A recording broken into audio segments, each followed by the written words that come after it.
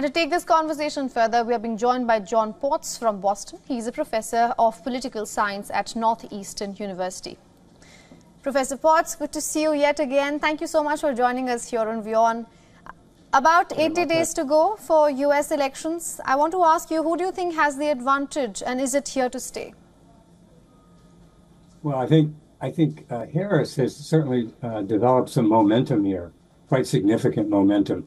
Now, whether it's here to stay is another story, because that's, as you say, we're still about 3 months away from the election, and 3 months is a long time in politics.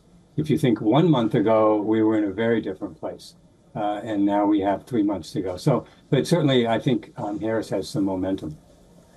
Right. Now, Donald Trump, it's not surprising to hear controversial statements coming from him, but lately the kind of comments he has been making against Kamala Harris, be that the racial attacks or the personal attacks or the latest one about her crowd being AI created.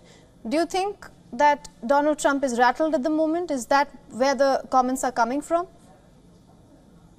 To some degree, I suppose he's kind of striking back, and often the way he strikes back is around individuals and personalities, characteristics of individuals.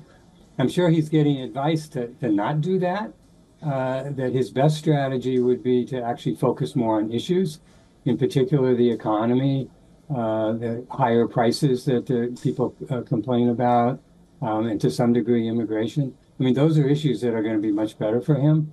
But he does have a tendency to fall back, and particularly when he gets in large gatherings, he often falls back on kind of attacking personalities like IQ, as you noted earlier.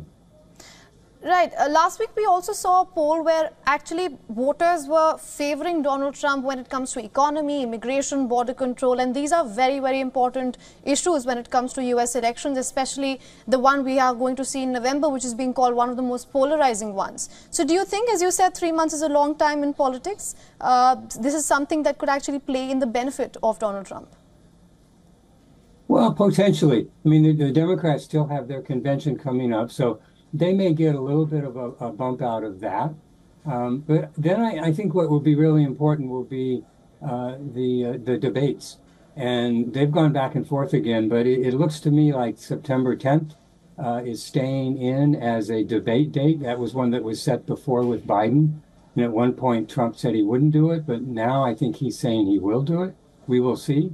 But I think those debates could be quite interesting because it will be Trump against someone quite different than Biden. And I think those are probably the key events between now and the election that might